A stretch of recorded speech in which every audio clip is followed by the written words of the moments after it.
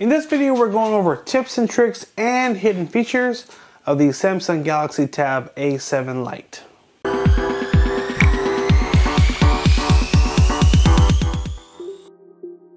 Hey everyone, thank you for joining us today. If you want to stay up to date on all the mobile technology coming out and learn cool tips, tricks, and hidden features, make sure you hit that subscribe button down below and tap the bell to turn on post notifications so you can be alerted every time we post new videos. Today we're going to walk you through some cool tips and tricks and hidden features of the Samsung Galaxy Tab A7 Lite. And also you'll find in the description and in the comment section a cool store with a bunch of great accessories to go along with your Galaxy Tab A7 Lite. So check out that store.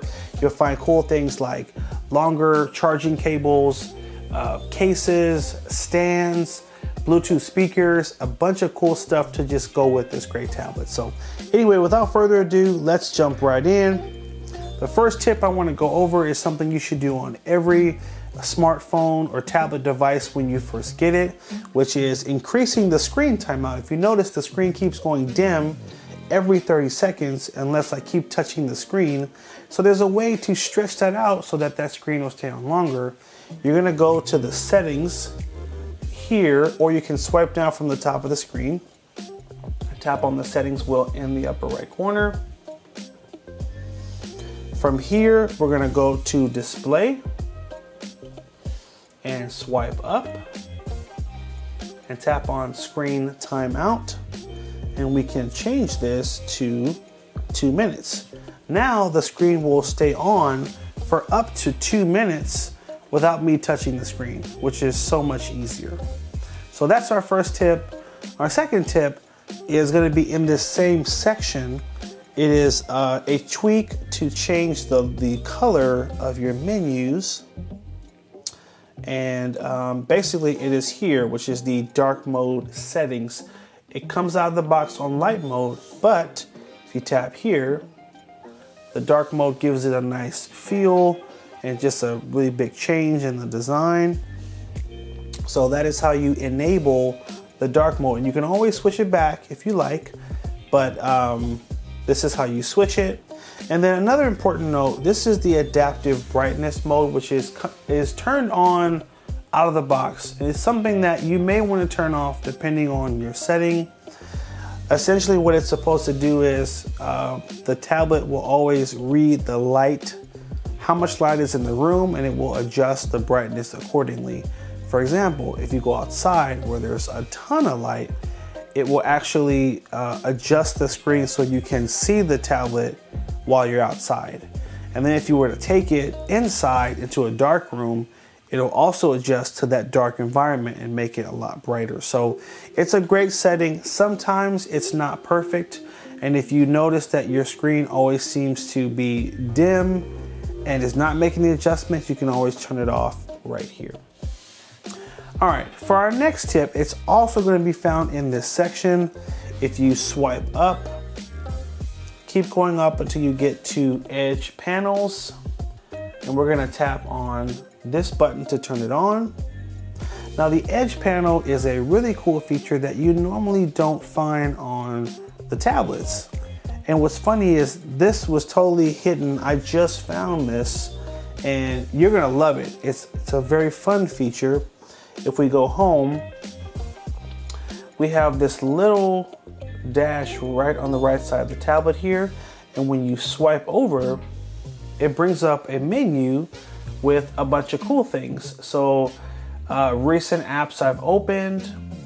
It also has what are called app pairings. If there's one app or two apps you like to use together, you can pair them together. And this is a great tee up for our next point to cover, which is a great hidden feature on how to run two applications at one time, or how to multitask on your Galaxy Tab A7 Lite. So I'm going to show you how to multitask, and then I'm going to show you how to make it into a pair so you can easily bring up that group later on if you want to use it again.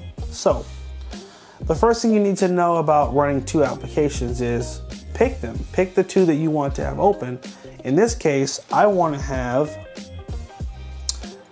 YouTube. So I'm going to just tap on YouTube and open it first. Then I'm gonna go home. Let's close this first. Tap here, go home. And then I have to decide what other app do I want to have open at the same time. I know I want to have Google Chrome. So I'm going to tap on Chrome, open it up, and then tap on the home button here. Now what you're going to do is go to your recent apps button, which is right here. And here I want to find the 2 applications I want to have open. And the one you want to be on the left, you should tap first. So I want YouTube on the left. So I'm going to tap on the YouTube icon right above the window here. And tap on Open in Split Screen View. That will put YouTube on the left side of the screen. And then here I can pick the application I want to be on the right side, which is going to be Google Chrome. And now I can go into YouTube, I can find a video to play. Let's play this one here.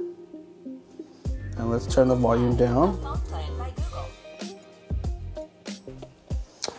All right, so now I can have this YouTube video playing on the left side here. On the right side, I can be on Google Chrome, searching for things for school or for work. I can also have a text messaging app over here open as well. There's many apps you can have open. You can be on Pinterest, whatever. You can have that app on the right side and be interacting with the screen over here while your video is playing right here. And this is also supported in the portrait position as well. So in the portrait mode, I can have my video playing at the top and again, still be searching Google at the bottom of the screen, just like this. So this is a great feature that just allows you to have 2 apps open at one time. And then, as I mentioned earlier, I'm going to show you how do I save this app pairing so I can easily get back to it later. You're going to tap on, just tap my screen there. You're going to tap on the 3 dots in the middle of the screen. And you're going to tap on the second option here. The second option will save it as an app pair. Now when I go to my edge panel, which is a little hard to see right now, but there's an edge panel right here, swipe to the left. Now I have this grouping of YouTube and Google Chrome, and I can easily bring that up whenever I want to do that. I can even go home, close out both, and I can swipe over, tap on my pair, and just put your finger on it and drag it to the center, let it go, and it will bring that pairing back on the screen. Or it may not be a drag, you might just need to tap on it. That's right, just tap on the app pair, that was my fault. Tap on the app pair and it will bring both apps open and ready to go. So that is how you run 2 applications at once, and then how you save that pair of apps so you can bring them up easily. Okay, moving on to our next hidden feature. Ooh, another hidden feature. If you swipe down from the top of the screen, swipe down again, tap on the 3 dots on the top of the screen right here, and you're gonna tap on Edit Buttons. And if you tap that, you'll notice we have these 3 other options that don't currently show up in the notification switch section. So we have a kids mode and we have a focus mode. So we're gonna just hold on kids mode and drag it down, and then we're gonna hold on focus mode and drag it down. And then we're gonna hit done. That will save those 2 options, and now when you swipe over, you'll have kids mode and you'll have focus mode. And as a note, focus mode is awesome. If you are trying to focus on working, this is a great mode to go in. It's also a great mode for you parents that might have bought this tablet so your kids could use it for school. In the focus mode, you can limit all background distraction from other applications. You can even say, hey, I only want this application to be focused on, and it will remove the rest until you turn off that focus mode. So that is a great function to use. And then obviously for the younger kids, you have that kids mode right there, which now is enabled. You can use that to set up fun content for your little ones. So those are two things that are kind of hidden. You really had to know they're there. If not, then you could totally miss those. For our next tip, we're going to show you how to make some tweaks to your keyboard. Now, right in the center of the screen here, we have our Google search bar. I'm just going to tap in the bar there, and it will bring up our keyboard. You'll notice the keyboard is going to change colors with the theme that you have enabled on the tablet. So if you have the light theme enabled, your keyboard is going to be light. If you have the dark theme enabled, your keyboard will be dark. Now, one cool thing you can do with this keyboard, noticing that the tablet is kind of wide, and it can be a little hard to reach left and right, there is a fix to help you with that. So tap on the keyboard at the bottom of the screen on the right here, and then tap on the settings wheel next to Samsung keyboard, and then we're going to swipe up, and it's going to say the mode, standard keyboard. Tap on mode and change it to split keyboard. And now if I go back, I will have a split screen keyboard, which is a lot easier to type without having to reach over. So that's definitely cool right there. Next, here are a few things you can adjust on your keyboard as well. So just in case you missed this, you have this whole row of other shortcut options. You have your shortcut to your emojis right here, your stickers and your GIFs right here. You will need to go to the Galaxy Store to download those stickers. You have your GIFs, and you have a cool feature as well, which is a feature where you can write and it will convert the writing to text. So just as an example, I can write hello, and it will type it. So that's pretty cool. We have here, this is the other, I guess this is probably the shortcut way to do what I just showed you, which is switching the keyboard from standard to split to floating. Just learned that right now, so that's great. Next, we're going to tap on the settings wheel here, and here you'll see a lot of the other options you can turn on or off. So for example, more typing options. You have multi-language text prediction. So if you're using the tablet, again, with a different language, you can have it make suggestions in different languages. So that's a great thing to turn on. You have this feature called text shortcuts, where you can actually assign a shortcut tied to just typing one or two letters. Let me show you how this works. Hit the plus here, and maybe your shortcut phrase is, let's see, is 55. Maybe whenever someone types 55, it's always going to populate football, just as a random example. We're going to add this, and now when it's time to type, I'm going to type in 55, and then it will always recommend football in the suggestions. So that's a cool little quirky trick. A more productive way to use that is for a email address, for example. You can have a shortcut to an email or to a funny phrase you use in conversation.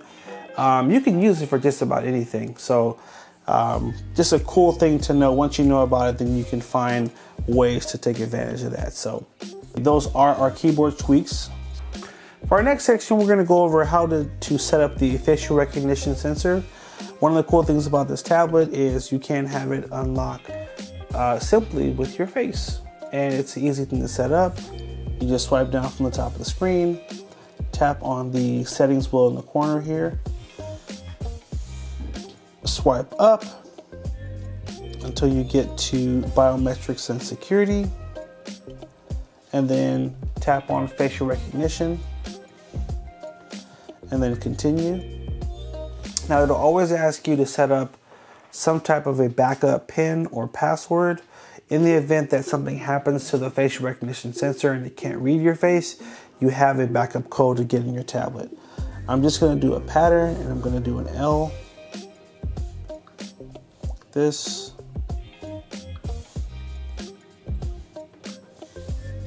So after you successfully put in whatever your security is gonna be, then you get to this screen where you would need to hold the tablet up to your face, and the tablet will begin to register your face so it can then unlock whenever it sees your face. So that is the other step, and that will allow you to set up the facial recognition sensor and make it really easy for you to unlock the tablet with your face.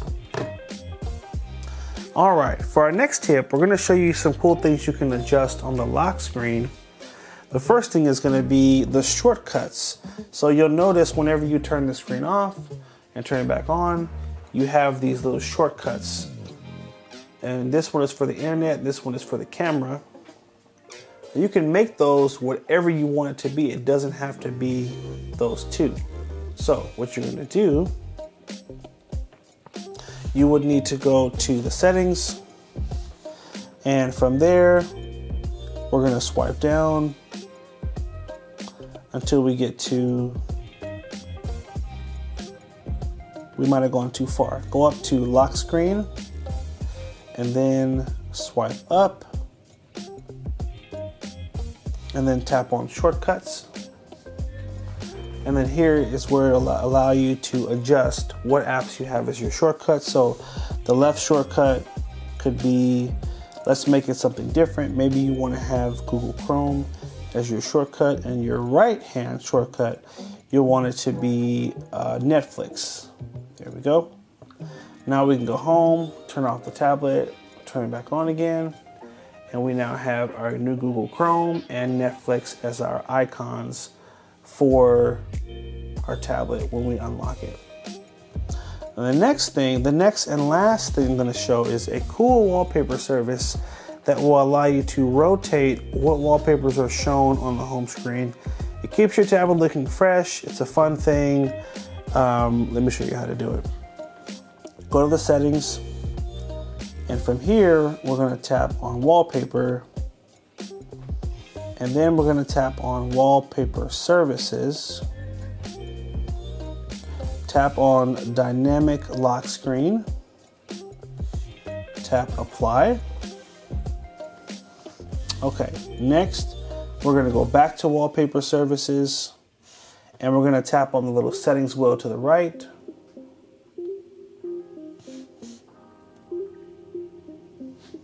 And here you'll see the different categories of items you can download to show up on that lock screen. Maybe you love landscape, no problem. Make sure you select landscape. Maybe you love food and art. They have a bunch of options there. So you have all these different options that you're going to select. You're going to tap it to download it first, but once it downloads, you can then turn off the tablet, turn it back on, and then you'll see that those wallpapers from the service are going to start showing up. It is a free service right now. I don't think there is any plan to make it a paid service, so that is another plus as well. Once you see the green or the white check on it, that means you're good to go. We're going to go home now, and then I'm going to lock the tablet and unlock it, and you'll notice this is our new wallpaper. If I lock it again and unlock it, it's going to be something different. There it is. Lock it, unlock it, something different. So it's cool that it's always rotating what it's showing you, and it just keeps it nice and fresh, and it's always a high resolution picture as well. Anyway, this has been tips and tricks and hidden features of the Samsung Galaxy A7 Lite. Hope you guys found this video helpful. Make sure you like, favorite, and share if it was helpful. Hit that subscribe button and stay tuned for more videos. Take care, and as always, have a good one.